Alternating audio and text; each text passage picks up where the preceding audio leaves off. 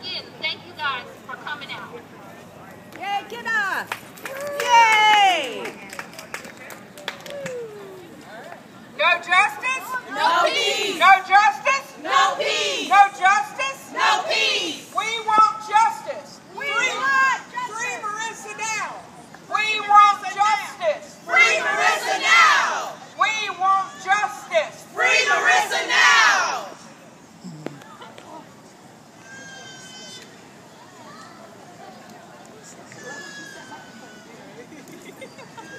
On the 19th anniversary of the Violence Against Women Act, DuBose Porter, chair of the Democratic Party of Georgia, released the following statement.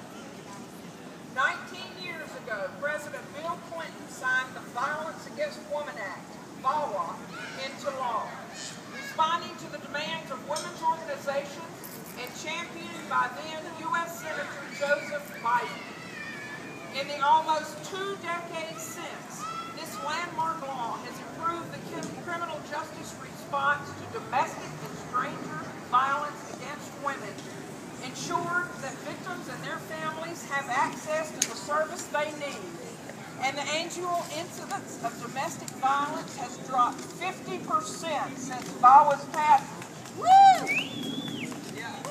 Violence against women cuts across class, geography, race, and age.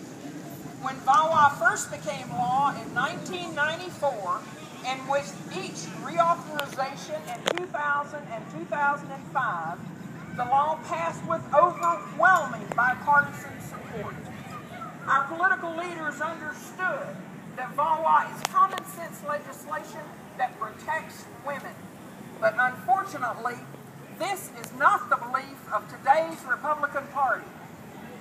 Last year, Republicans in Congress tried to weaken VAWA, and the majority of the GOP voted against the renewal of the law earlier this year.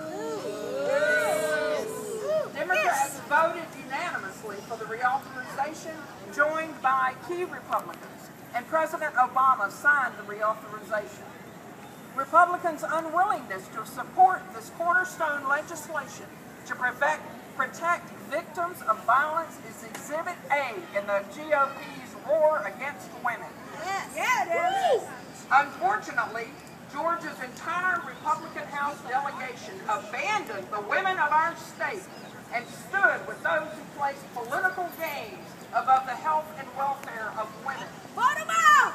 But Democrats understand that we must hold accountable these who refuse to stand up for the rights of women.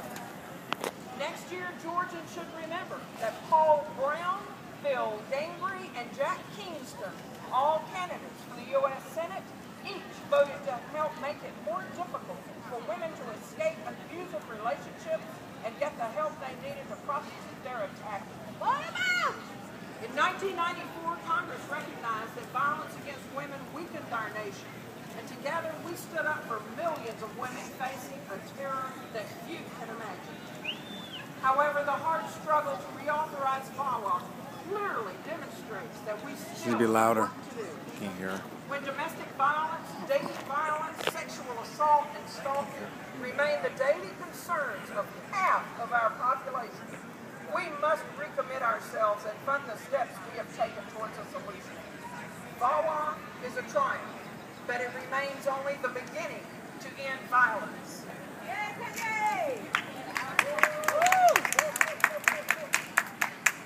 If you think that this kind of thing couldn't happen in Georgia, you are so very, very wrong. A law like this 1020 life law in Florida, mandatory minimums, could come here, and the only way to prevent it is to vote. One vote, you say, can't make a difference. But if you multiply your vote by 10, if each one of you makes a pledge to yourself today that you will go out and register 10 voters, that you will make sure that 10 voters have the proper ID in order to cast their vote, if you will make sure that 10 voters can make it to the polls, you will multiply your votes by 10. And that will begin a roar that will be heard in Washington, D.C. Yes. Are you going to do it? Yes.